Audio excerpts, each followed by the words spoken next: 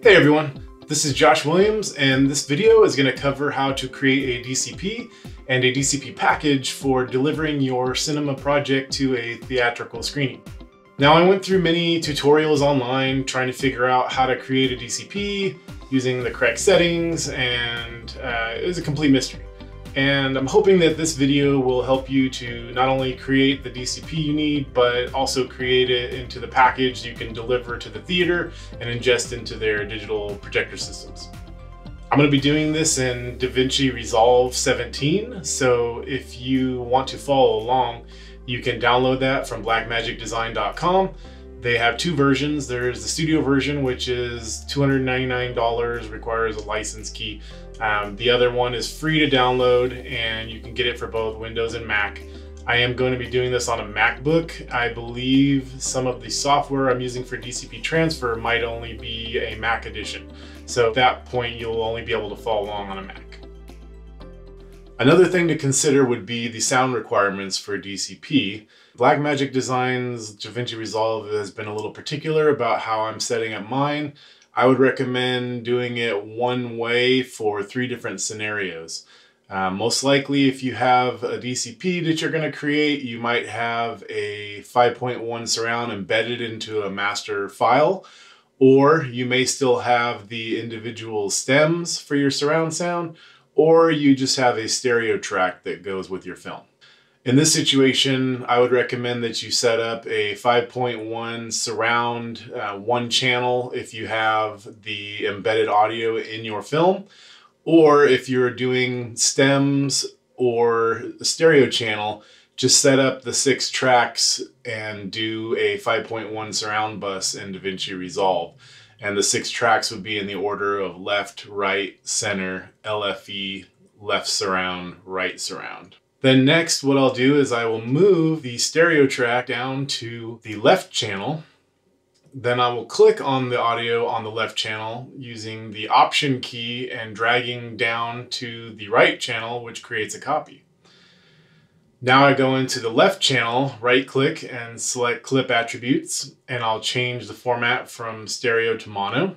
Now I'll make sure that on the left channel that only the left audio one is selected. Now I'll go down to the right channel and right click and go to Clip Attributes, and I will switch that to format stereo to mono as well, and then make sure that channel 2 is selected for the right side. Now we're going to want to go up to Fairlight in the menu option and select Bus Format. Here we're going to switch the bus 1 to 5.1 surround.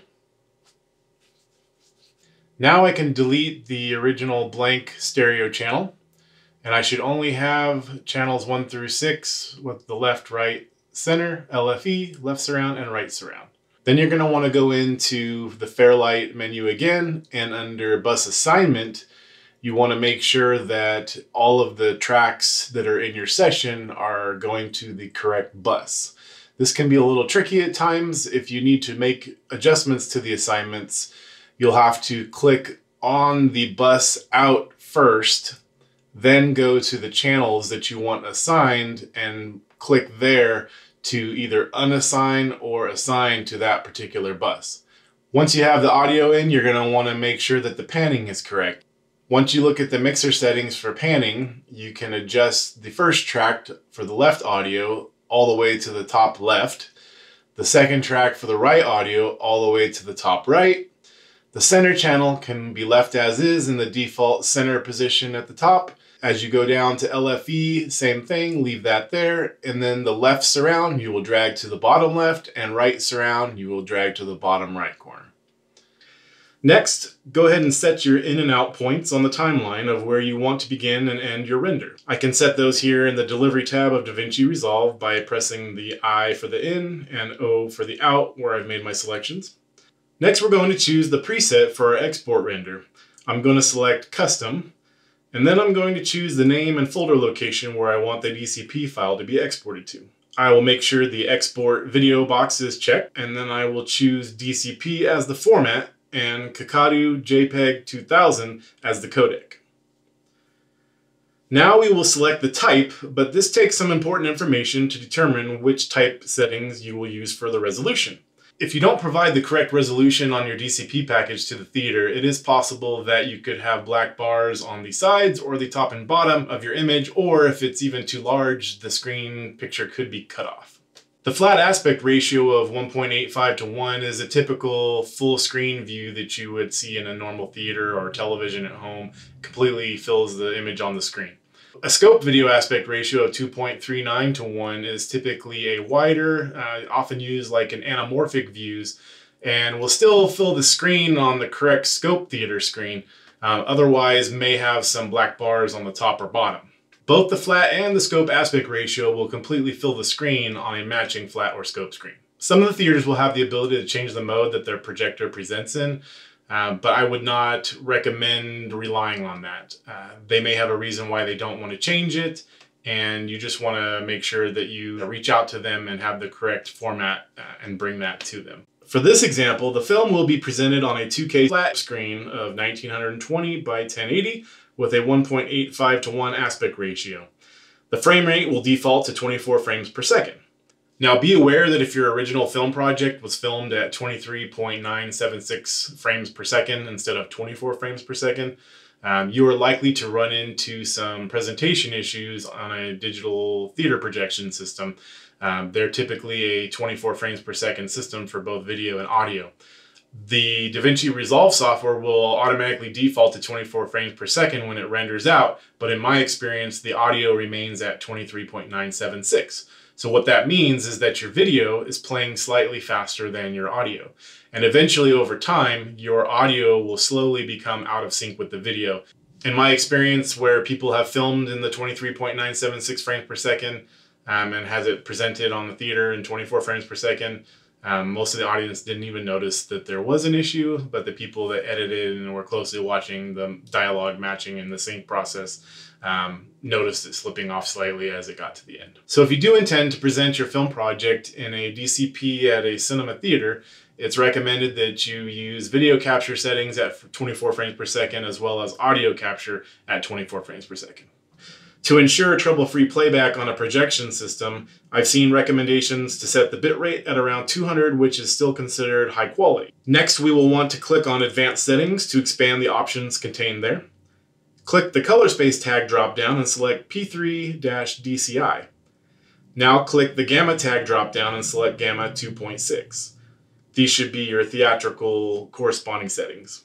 The last step is just to make sure that your audio settings are correct if you're doing a 5.1 surround. Make sure that the export audio box is checked. Typically, films will be in a sample rate of 48,000 and 24 bit depth. Choose your desired output track format. Mine are usually bus 1, 5.1 for surround. Now you can click Add to Render Queue and then click the Render button on the right-hand column it was added to. Now, if you were color grading on a typical monitor that's like Rec 709 with a Gamma 2.4, and you're sitting here watching this P3 DCI Gamma 2.6 DCP render, it's probably going to look weird. The colors will look off. It might even look black and white with a bunch of weird yellow or something. That's completely normal. After this process is rendered out, you can go back into Davinci Resolve under the Media tab, import the new DCP file that you just rendered, and you can pull it up and preview it and play the video and audio and make sure everything looks and sounds like it should. So now that we have the DCP rendered, we want to get it packaged so that we can deliver it to the theater. And before you do that, you're going to want to contact the particular theater that you intend to screen at and make sure of their acceptable formats. Sometimes a DCP package can only be received in a special 3.5-inch hard drive that has rails on the side, and they will slide it into a SATA slot, and that's how they will pull the hard drive up and start copying footage off of it. In other cases, and in my experience, I've been able to just copy it to a USB drive, and they can simply connect it to a USB port on their projector and ingest it that way. I personally recommend, if you're going to use one, use an SSD drive because they're much faster, especially if there's a chance you can do an advanced test screening at the theater. They can get it copied over sometimes in as quick as 15 minutes, and you can be ready to do it either a half hour later or the next morning, depending on how they're able to do it. So you have the DCP, and now you have a drive to put it on.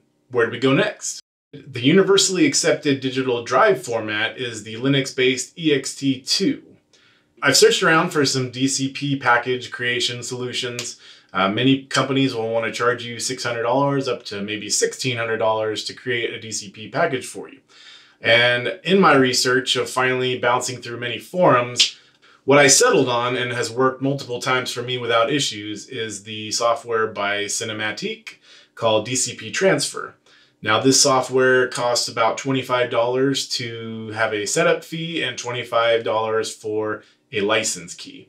And this is a subscription-based software that you can cancel after you're done using, or continue paying $25 a month if you want to keep using it.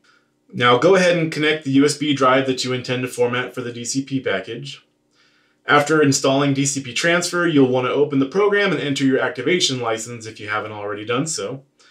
The layout is pretty simple. The top half of the screen, you're going to hit the plus button to add the DCP file you want copied to the drive. You can validate it by clicking the Validate checkbox and then clicking Validate Source. Once you have clicked the plus button on the top screen and added the DCP file, click the destination drive on the bottom for the DCP package to be formatted on, and then select Transfer DCPs.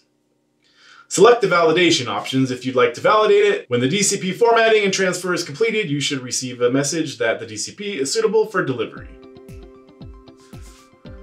So I hope this video has been helpful for creating a DCP or your DCP package and get your film out to festivals or your screening premiere. If you like this video, you can help me out by subscribing, and if you want to see more content in the future, hit the notification bell and it'll alert you when I have new videos on cinematography, color grading, and other things like product reviews.